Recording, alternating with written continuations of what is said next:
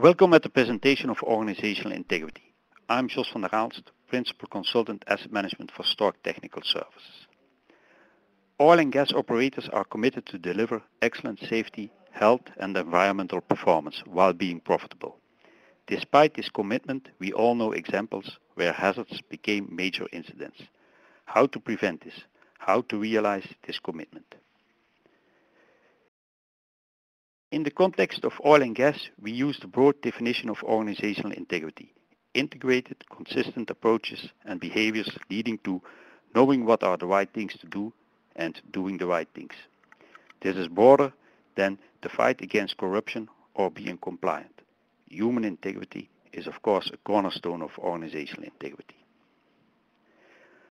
Oil and gas companies need to manage a complex portfolio of risks. A lot of these risks are associated with the operation and management of their facilities and assets. These risks can lead to minor or major incidents. These incidents are potentially impacting several oil and gas business values: the business continuity, loss of profitability, the customer delivery, the sustainability commitment, or the company's image. What are root causes of these incidents? Asset-related root causes? Yes, of course, but also a lot of other root causes. The organization was not ready, not always a good understanding of the hazards, a lack of investment, not the desired behavior, and this was tolerated by the management, and so on. This shows that not only asset integrity is important, but perhaps even more important, the organizational integrity, the processes and people.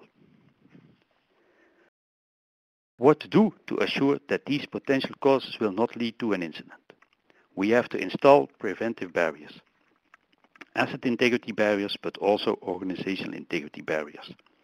Policy and strategy barriers, processes and organization barriers, people-related barriers, and means or infrastructural barriers.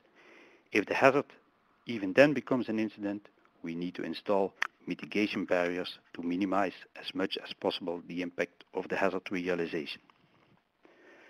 To end up where we started, oil and gas operators are committed.